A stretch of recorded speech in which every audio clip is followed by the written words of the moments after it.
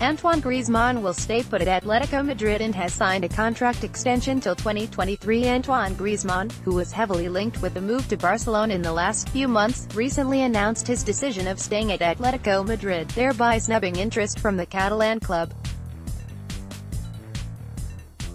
Thus, the La Liga champions have now chosen Bayern Munich's Thiago Alcantara as their prime transfer target in order to bolster their midfield following the departure of club legend, Andres Iniesta. According to reports from Everything Barca, the intensity with which the club pursue the Spaniard this summer will be dependent on his performance in the FIFA World Cup in Russia this year. Everton join the race for Matthijs de Ligt. According to reports from The Telegraph, Ajax defender, Matthijs de Ligt, who has been on Barcelona's radar in the ongoing transfer window, has now attracted interest from Premier League club Everton.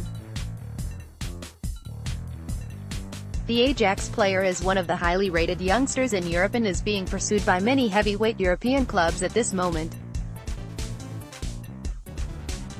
Place champions, Manchester City, have also been considering bringing the 18-year-old to the Etihad Stadium. The Ligt is valued at £50 million in the current market, and it will be interesting to see which club manages to secure his services by the end of this transfer window. Frenkie de Jong fuels rumor around Ajax exit. Ajax midfielder, Frenkie de Jong, did not rule out the possibility of a potential move to Barcelona as he spoke about the same in a recent interview with AT5. Of course, you can never promise that staying at Ajax, as a footballer. There may be a club tomorrow that offers so much that you are away. But, as it stands, I play at Ajax. First, I have to get fit. And just see if I can play football a bit, then we'll see further, said the Dutch footballer.